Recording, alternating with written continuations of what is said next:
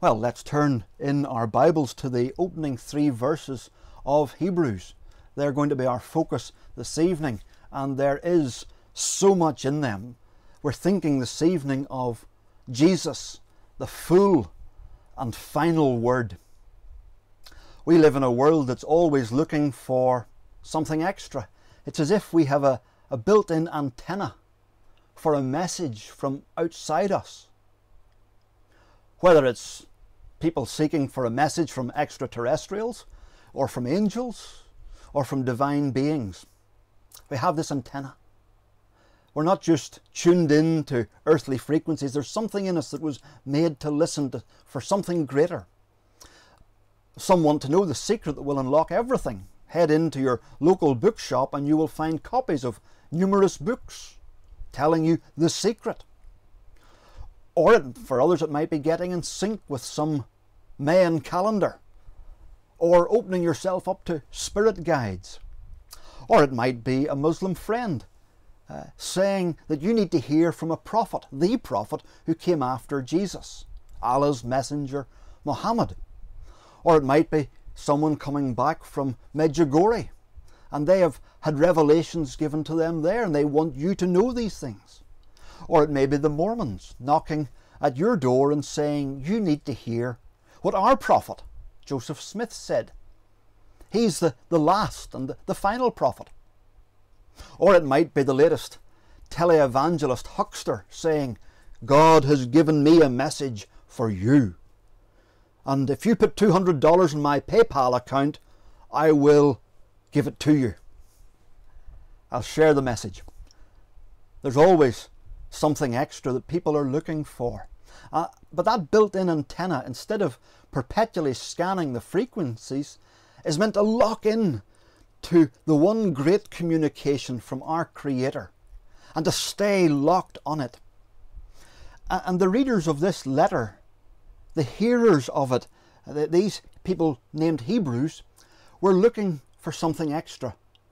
They were looking for something with a little bit more punch than what they were getting each week. They hearkened back to the majestic old days when there were prophets, when there were men of boldness and men of vigour who brought a word direct from God, and they were going to go back to that day and that message.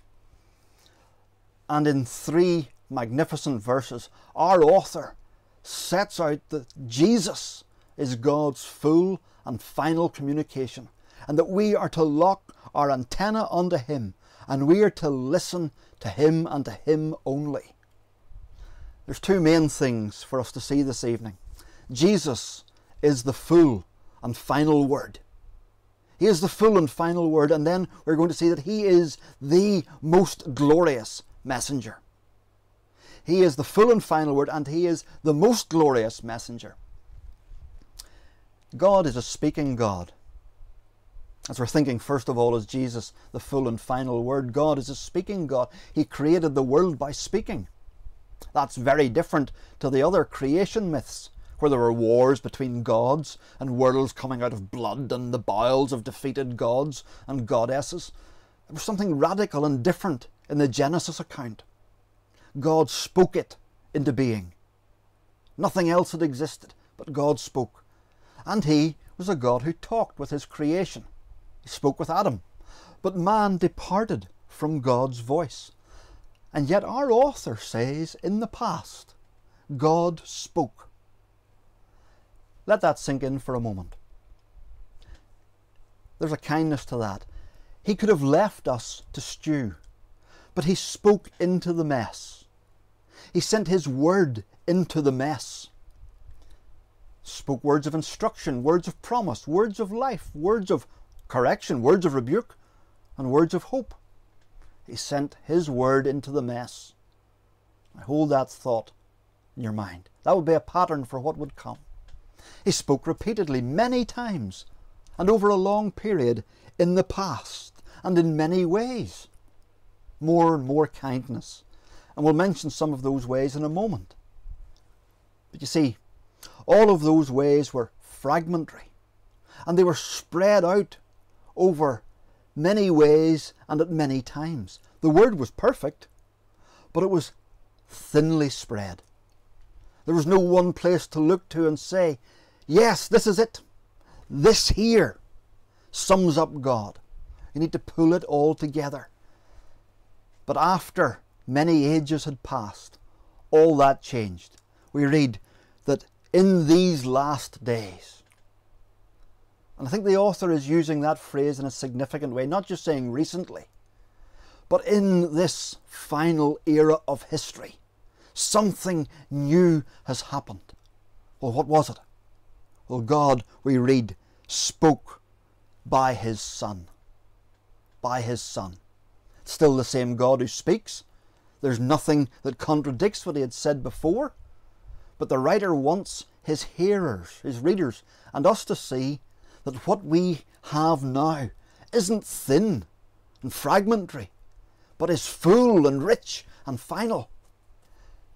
It's a bit like in the really old days that I don't even remember, but I see it in films, where there were telegraphs and telegrams and messages would be sent.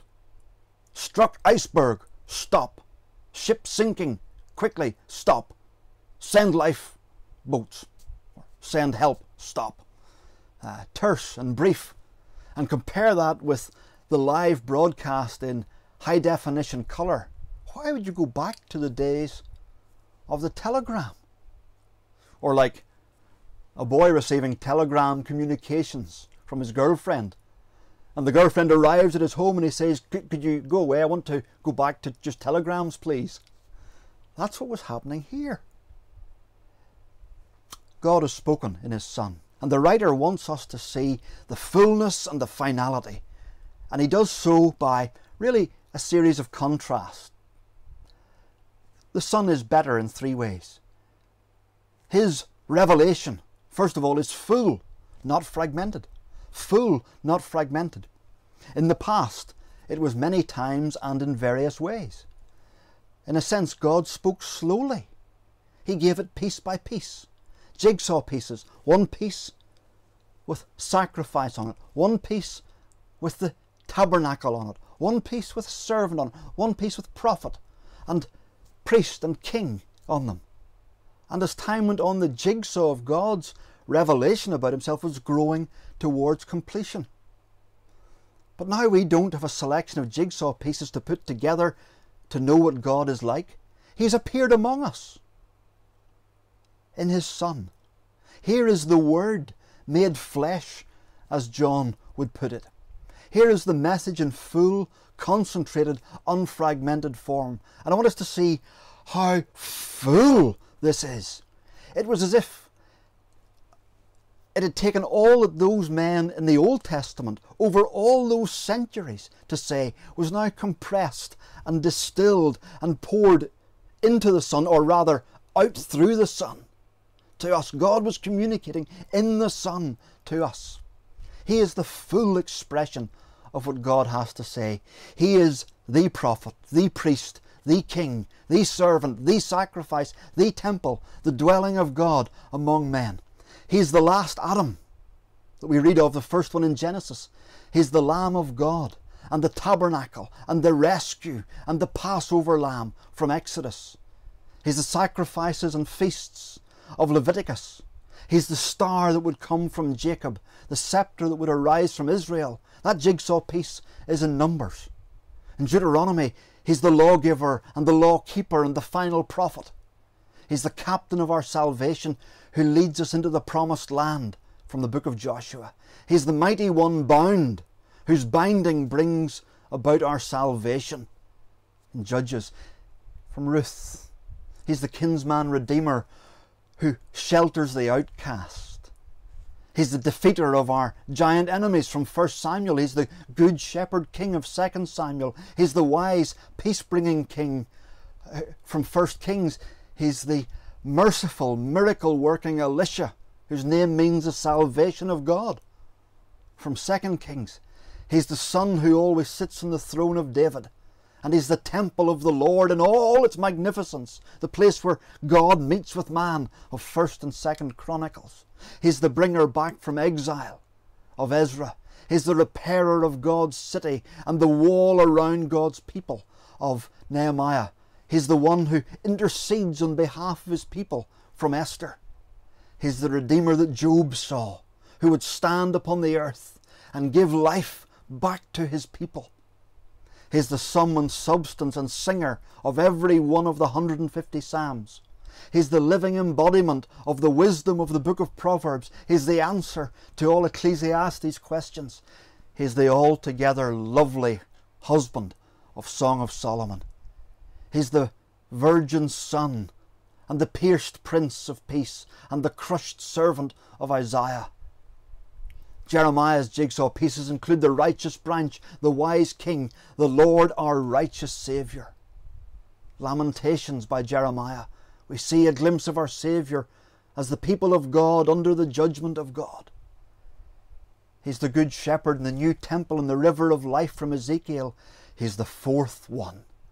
The one who looked like the Son of God in the furnace with his people in Daniel. He's the stone that became a mountain from Daniel. He's the forsaken husband who rescues and redeems his fickle, faithless bride in Hosea. He's the one who pours out his Spirit on his people from Joel. He is the fearsome judge who punishes the nations of Amos. He is the defeater of the persecutors of his people from Obadiah. He is the one who was dead and is risen from the grave from Jonah. He is the one whose origins were from of old, but who was born in Bethlehem from the book of Micah. He is the warrior of Nahum. He's the reason why Habakkuk in his despair could still rejoice. He is the coming day of the Lord in Zephaniah. He's the one who said, I will build my church in the book of Haggai. He's the one who clothes his people in righteous white purity against all the accusations of Satan in Zechariah.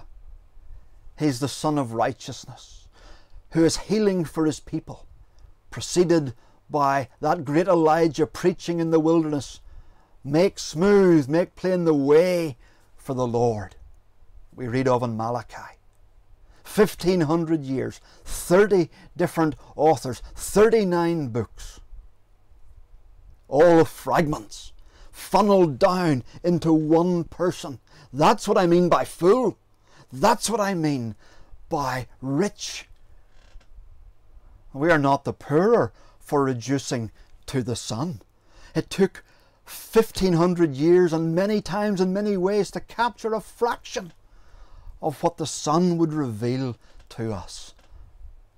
Full, not fragmented. Secondly, final and not gradual. We'll be a bit briefer in these second 2 points here. Final and not gradual. Not incomplete. It doesn't need added to. God has spoken, we're told. In these last days, He has spoken. He has spoken. Past tense. It's indicated that in the Son, God has had the final word. For many years, God spoke in gradual form, building up the picture. But now, as it were at the end of history, He has spoken in His Son, completely and compellingly. Why go back to the gradual and the incomplete when you've got the final edition here? Maybe like me, you've been in a meeting and you're working off a document and you realise that some people in the room haven't got the latest edition and they're struggling to keep up.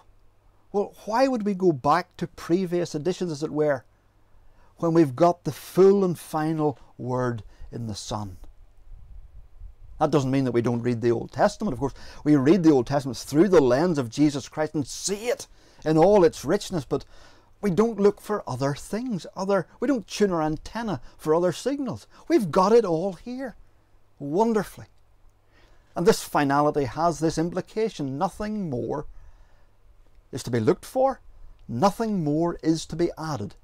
Not by Muhammad, not by Joseph Smith, not by any visionaries or mystics or prophets, not by any papal infallibility, or not by any prophet even within the evangelical camp saying, I have received a word from the Lord. There are no holy words that we hold in addition to the Word of God that is been revealed to us finally and fully through the Son.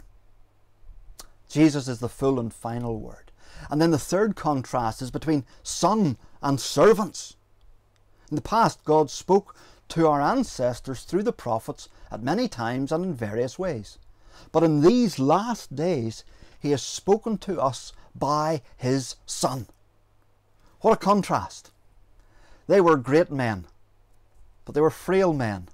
And although they conveyed the message flawlessly, they themselves were flawed.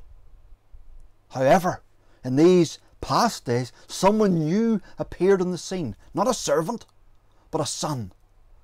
The flawless Son. They were servants. He is the Son. And He comes from the very presence of God. And He is God. And He brings the message of God. In the Son, God speaks more directly, more clearly, more richly, and more personally. And the phrase used here is lovely. English doesn't really capture it. English does its best when it says by the Son. But the Greek is, in these last days, He has spoken in Son. It wasn't just that God spoke words by the Son. Everything about the Son, in the Son.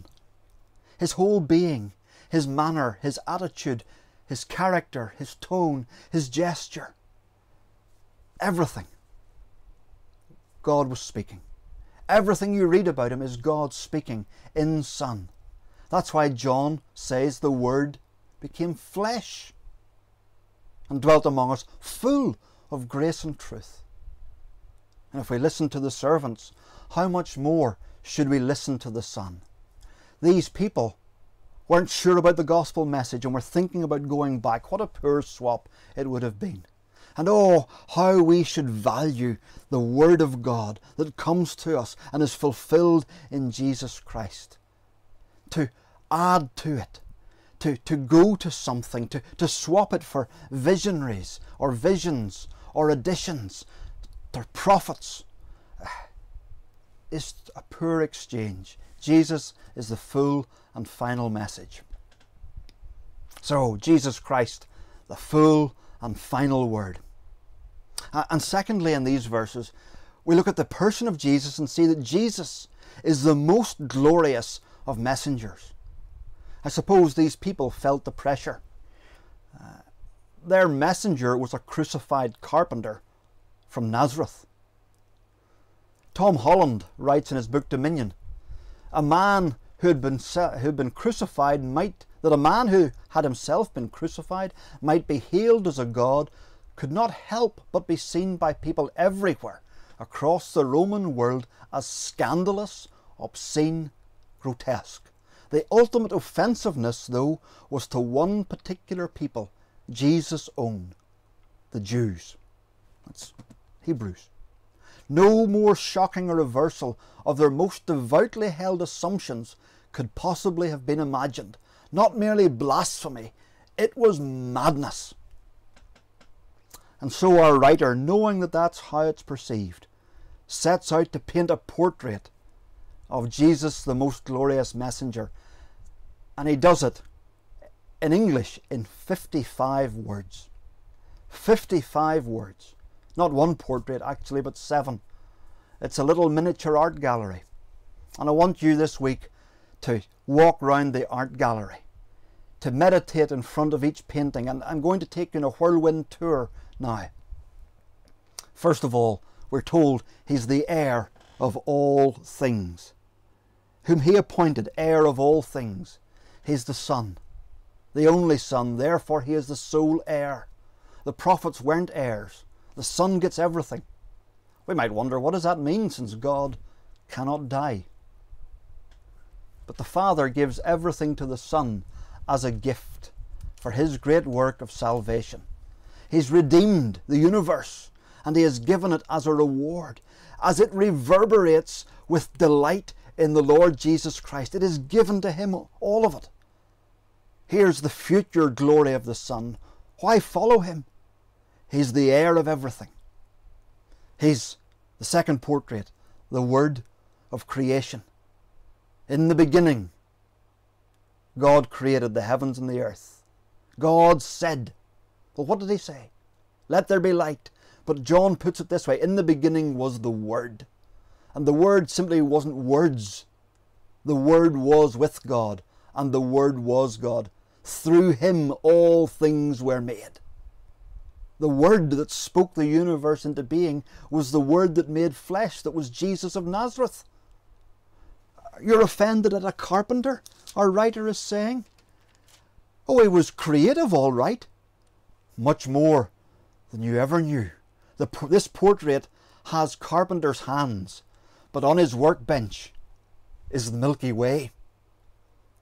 What a portrait. Third portrait. He is the radiance of God's glory. The Son is the radiance of God's glory.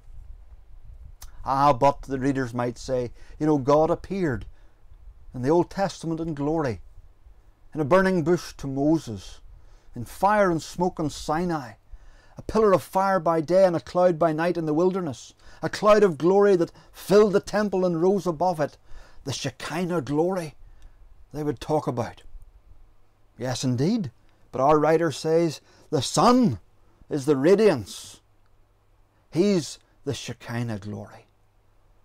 Yes, Moses saw the trailing edge of the back of the glory of God. Jesus is the radiance of the glory of God. Oh, that great prophet Isaiah saw the Lord high and lifted up, and the glorious robe that he wore filled the temple. And Isaiah spoke of what he saw. But Jesus was what Isaiah saw. Yes, Daniel spoke of seeing the Son of Man coming in the clouds of heaven, but Jesus is the Son of Man. How we should pray with Moses: show me your glory. And then look at Jesus to see the glory of God. He is the radiance of God's glory. The glory of God is revealed in the face of Jesus Christ. Our fourth portrait is this little phrase: the imprint, or the exact representation of his being. The imprint of his character. That's what Jesus is. He's the imprint of the character of God, pressed as it were into the flesh. The word that's used here actually is the Greek word that has come into English, character. It referred to a metal tool that had the likeness of the emperor engraved on it, was pressed into soft metal to create coins, and it gave an exact likeness of the original. Well, the Son is the exact likeness of the Father. That's why the Son would say, anyone who has seen me has seen the Father. All the other imprints, the prophets, the forefathers, weren't exact. There was a flaw in the material. Even though they were made in the image of God, they weren't the exact representation of his being, but the Son was and is. Sometimes people love what they read of Jesus, but they're fearful of God the Father. I think church culture here has taught people to see the Father as standing with a big stick. But Jesus says to us, if you like me, you'll love my Father. He's exactly like I am. If you've seen me, you've seen my Father. Every facet of Jesus' person is a window into the heart of God. Now that's a portrait. That's a portrait. And then we're told that this Jesus of Nazareth, the Son, is the sustainer of everything, sustaining all things by his powerful word. That's what he's doing now. The universe isn't just ticking over. Not according to this. God the Son is holding it all together by his powerful word. The way the Greek phrases it is actually by the word of his power. The focus is on his power. His power is absolute, and his power uses a word. A word to uphold the universe.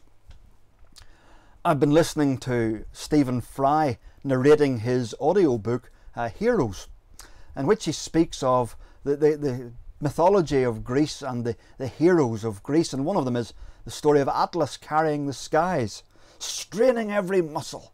And then Hercules, or Heracles, as he was known to the Greeks, was the strongest mortal, and he took over for a time and was just about able to perform the task. I was listening to that this week, and here's this verse. The Son upholds the entire universe, not just the skies, by a word. A word. At every moment, the glue that holds the universe together and directs all its affairs is the word of the Son. Let me speak to you this evening. If you aren't a Christian, if you aren't trusting in the Lord Jesus Christ, the only reason that you're alive is His sustaining word. Think about that for a moment. You live solely by the power of the one that you reject and deny. How thin a thread your existence hangs by. What patient mercy the Son has with you. Don't test His patience, and don't stretch His mercy, but come to Him and find that fuller mercy that is found at the cross, and put your trust in Him there. And then the next portrait, see, it leads on from that. The provider of forgiveness. After He had provided purification for sins, we read. Here's the thing that the readers were ashamed of. Christ's death on the cross. But what was it? It was the fullness of every sacrifice that had ever been offered in the Old Testament. All the different kinds of sacrifices. And the Day of Atonement. It was all gathered together in one heap, as it were, and Christ summed it all up. A sacrifice so valuable and final that it would provide cleansing, complete cleansing for all your sins and all my sins and all the sins of His people forever and ever. And that great cry of "it is finished" echoes down through the millennia into your heart and mine. He is the provider of forgiveness. That's who He is. He's the sustainer of the universe. That's who He is. And our last portrait here, He is the seated and majestic King. After He had provided purification for sins, He sat down at the right hand of the Majesty on high. His work is done, so He sits. We'll come back to that theme later on in this letter. Yes, He was humiliated on earth, but now He is enthroned in heaven. And that's who these people are following, the enthroned one. Don't see Him wearing the crown of thorns. See Him wearing many crowns, seated on the throne. He's the reigning, risen King. That's who the Son is. The most glorious of messengers, far outstripping anybody in the Old Testament, anybody in history, whether it's Muhammad or whether it's Joseph Smith of the Mormons, whoever it is. Here is the Son of God, greater than anyone. Here is the messenger, and He's the most glorious one. Will we follow Him? I want to close with one big application.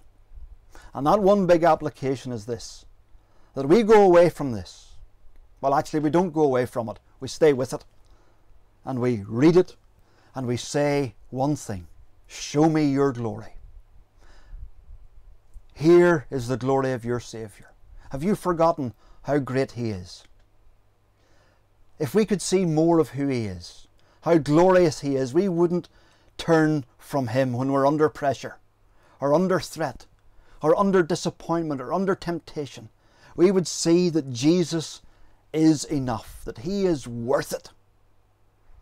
When we are called to put Christ first above everything else, we can see that He deserves to be first, that He's better, greater, more glorious than everything else.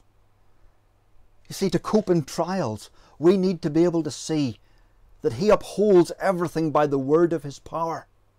To cope with temptation, we need to see Him seated on that throne, giving grace to all who come. To cope with disappointed aspirations and hopes and dreams, we need to see Him as the heir of all things, and that what comes will far outweigh what you have dreamt of. For Paul puts it in Romans 8, that we are heirs together with him. What an astonishing thought. So will you pray, show me your glory. Show me more of my Saviour. Will you pray it as you come to church each Sunday?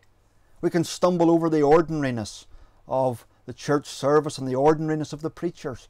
But what is actually happening is wonderful. We come to church to hear and to see Jesus. That's our prayer. Show me your glory each Sunday. Let me hear this Son speak to me. And will you pray, show me your glory when you read God's Word?